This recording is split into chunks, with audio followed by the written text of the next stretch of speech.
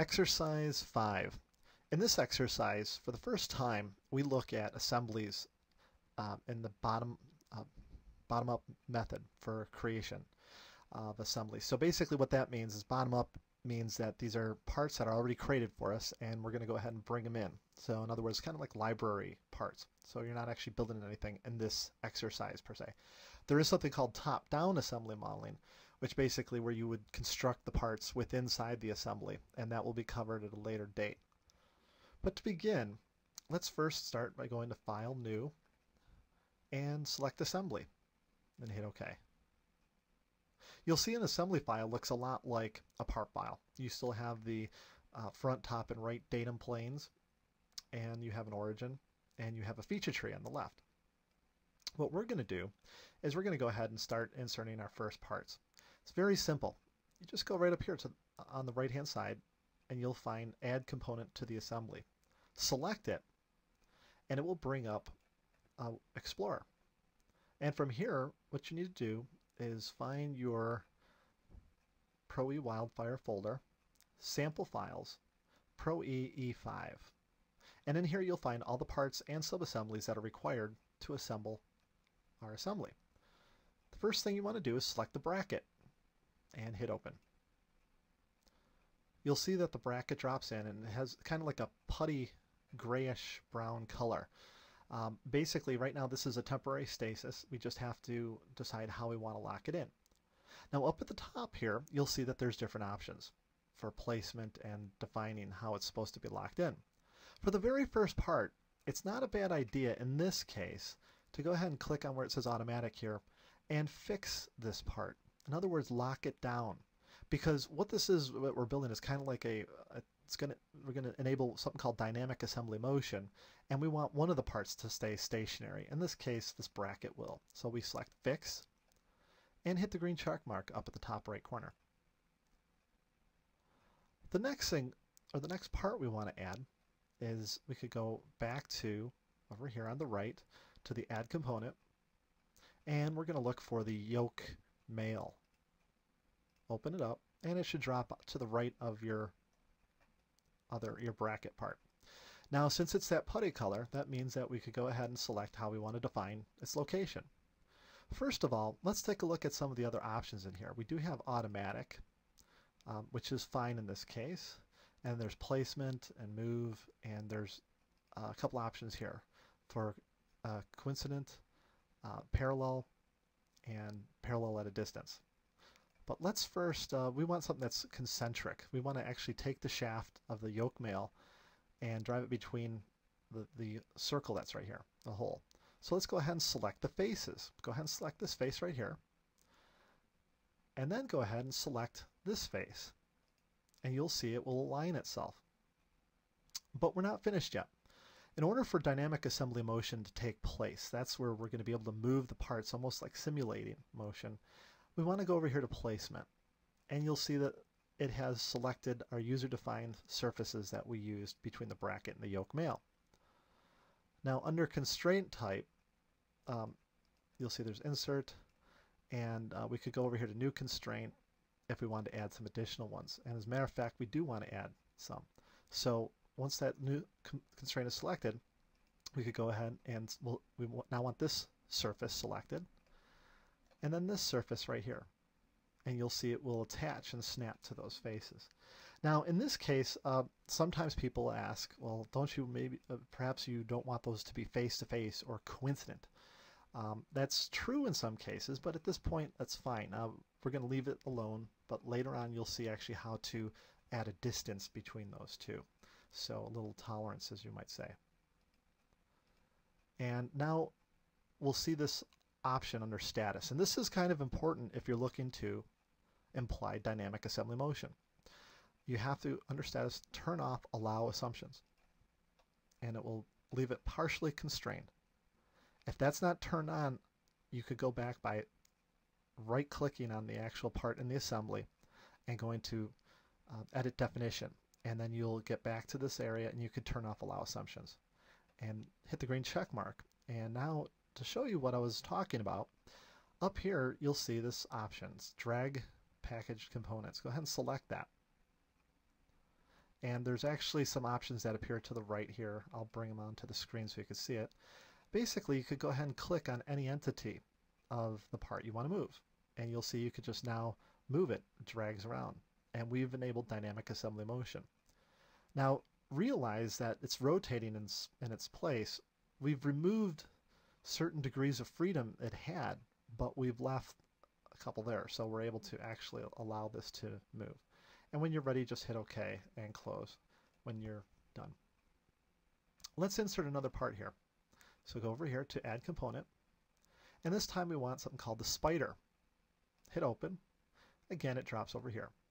Now, what we can do here is I'm going to turn off my planes. I don't really need them right now because we're just selecting faces here for mates. But let's go ahead and select this face here and then this hole over here. Now you can see they are in alignment, concentric. But now what we want to do is we want to go ahead and add some additional mates. So we could select this face, and be careful, you don't want to attach it to that face between the legs of the yoke male, but this one over here. And you'll see it will snap into position. Hit the green check mark to apply. Now let's see how that moves.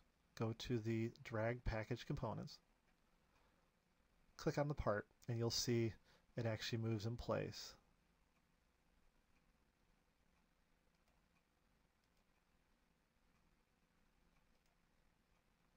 And hit OK and close. Now let's introduce another part. Go back to Add Component, and this time let's bring in the yoke female. Open it up, and let's apply the same types of mates. We could select this face here to this open face on the spider. And then let's go ahead and select this face and mate that to this face. Okay. Now they're on top of each other, but that's okay. Hit the green check mark to apply. Now you could go ahead and go to the drag package, click on the actual model, and you could drag it down until you get it to where you want it. And bring it down like that. And then hit close. Now we're going, I applied a little too early here so I could drag it down, but that's okay, we needed to. Now we need to attach this face to this face down here. So what you do is you go back to the yoke female in the feature tree on the left, right click and edit definition. Once selected, the options come up again. And under placement, we could add a new constraint. So go ahead and select new constraint. Now beware in this case for an offset. Coincident indicates that it's face-to-face contact. Do we necessarily know that this face is going to be able to contact this face? We don't know that, but up here we already have a coincident relationship. So let's go ahead and allow it just to go parallel or oriented. So select this face now and that face, and it should align itself. Hit the green check mark to apply. One more test, select drag, and you can see we've established some nice dynamic assembly motion there. Now for the pins. What you want to do for the pins is we'll go ahead and we'll go over here to the insert and select the U-joint pin 1, hit open, and you'll see it down below here. Let's zoom up on that.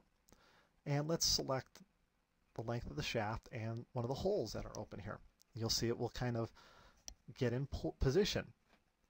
Now, before we're done, let's go ahead and select this face and attach it to this face of the spider. The reason for this is there is a tangent mate option, but I've been having some difficulty actually getting the tangent mate to bind itself in the proper direction, not on the outside of the part, but on the inside of the part. So we'll use this as a substitute. Select that face, and then over here for the align option, select the align by a difference, and we'll actually put in an explicit value of 0.35. Hit enter and hit the green check mark to apply. Let's add a couple more U-joint pins, smaller ones this time. So U-joint pin 2, drop one of those in, see it over here. Let's do the same thing. Select that, select this face here to that face, and define it by a distance of 0.35. Now we need to get another one. So let's go back to Add Component, U-joint pin 2, open it up, and now select these faces here and here. And this might be a little bit more of a challenge, but what we can do is we can hit the Apply button. And if we need to get that out, we could go to Wireframe and then go to the Move component or Drag and find that component. I think that's it there. Let's sweep it around. Actually, let's go back to shaded mode.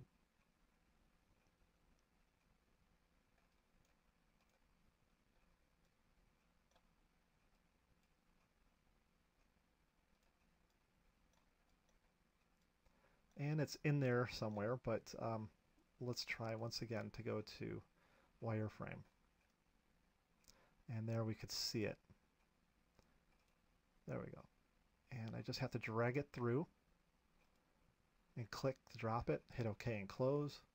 And now let's once again go back to shaded, and we could now go to Edit Definition. So right click on the U-joint, the second U-joint pin 2, Edit Definition, select this face here to the face of the spider.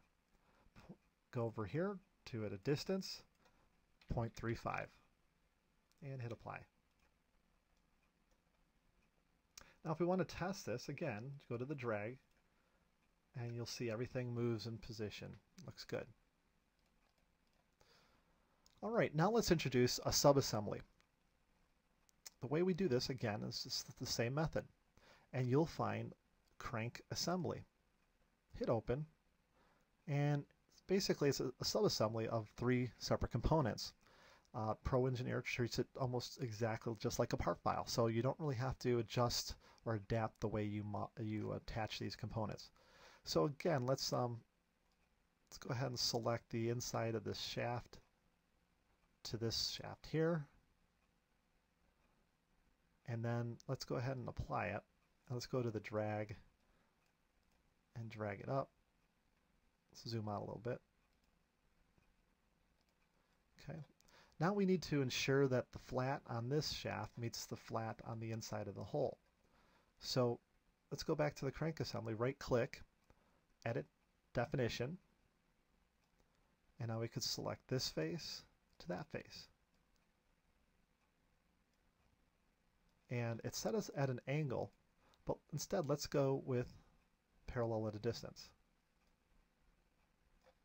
And hit we don't want to apply just yet. We have one more. So let's go to Placement now, New Constraint, and now we'll select this bottom surface to this top surface.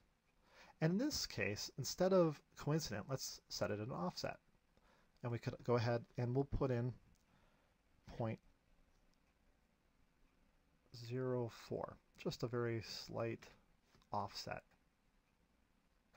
and hit Apply. And you can see that there's an offset in there now. Okay, now we could go ahead and test it. Go to the Move component, or actually drag, select it, select the handle, and drag it. And if it works properly, then you're in good shape. And that's exercise 5.